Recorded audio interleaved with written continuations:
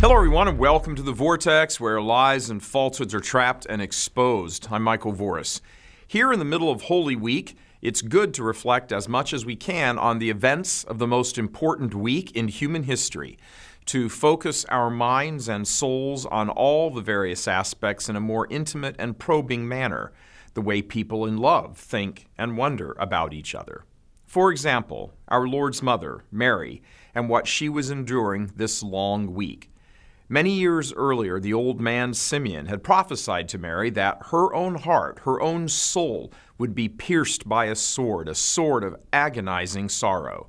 That sword was about to be thrust into the most innocent heart to have ever beat among the children of men created in time. In 1917, Pope Benedict XV wrote the following: "With her suffering and dying son, she suffered and almost died. So did she surrender her mother's rights over her son for the salvation of human beings. And to appease the justice of God, so far as pertained to her, she immolated her son, so that it can be rightly said that she, together with Christ, has redeemed the human race." To fail to understand the fullness of Mary's role in the life, and most especially the passion of our blessed Lord, is to fail to understand the completeness of our own relationship to Christ. Our Lady willingly offered up her Son to the divine justice, so she had to be present at the cross, the altar of sacrifice. It was her own unique sacrifice, impossible of ever being offered by any other person before or since in human history. This was the sacrifice of the mother for the good of the race. The original mother of the race had chosen herself over her children, but this mother, the new Eve, laid down her life for her children as the sword ripped through her immaculate heart. No other mother in history suffered as did this mother, because no other mother was asked to offer such a magnificent sacrifice. She had enjoyed the most supreme privilege of maternity that could ever have been enjoyed. Since the beginning of time, mankind has looked up to heaven. To her was given the privilege of looking down to heaven as she held her newborn boy in Bethlehem.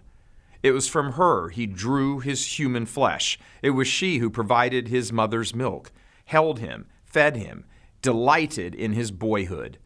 When she laid him down each night and kissed him good night, heaven looked back at her and said, "Night, night, Mommy." She watched him stumble about, gaining strength and mastering control of his legs as he learned to walk. She was witness to him being taught by Joseph all about wood. No mother was more attentive, more loving, more perfect than this mother. Then, suddenly, at a wedding feast, of all places, at what is most joyous occasion, the private relationship of just mother to child came to a crashing halt. "They have no wine," came the pleading from the mother to the son, who she knew could address the situation of deep embarrassment for the bride and groom. And the reply from the son signaled the beginning of the end of their merely private relationship. What is sometimes poorly translated as roughly as, "How does that concern me?" is more appropriately presented as, "What to thee, to me," a Jewish idiom of the day, meaning we are so closely bound, you and I, that whatever happens to me will have the same impact on you. So closely aligned are we, so united.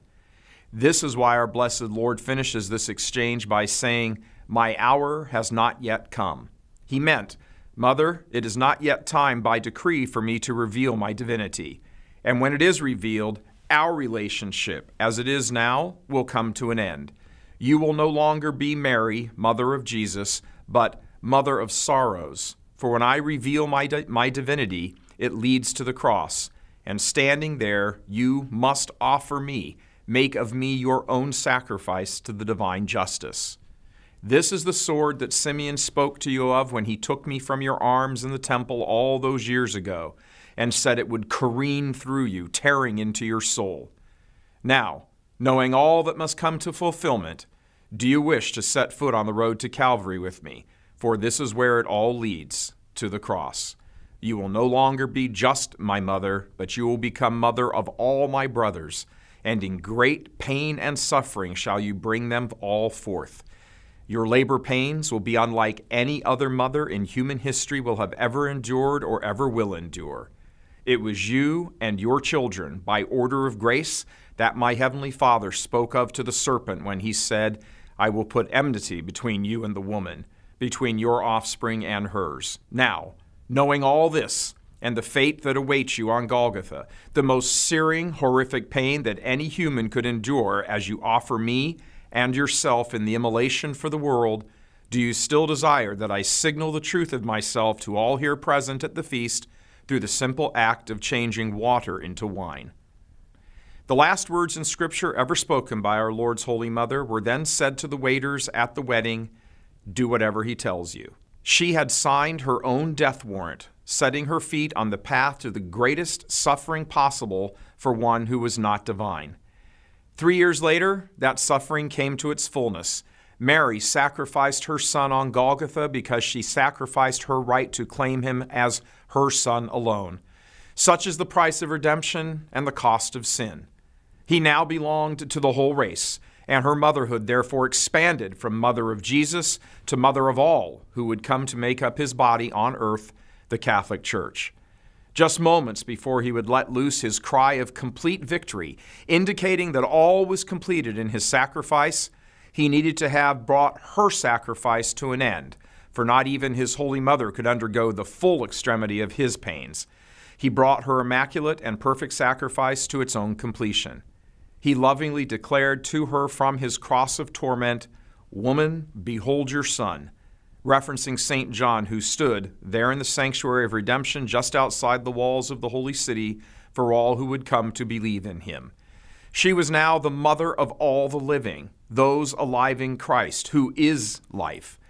But eternal life is not possible without passing through death, and the one who stood in closest proximity to this sublime mystery was his Blessed Mother. Bring to your mind her own agony in this week that we call holy. God love you. I'm Michael Voris.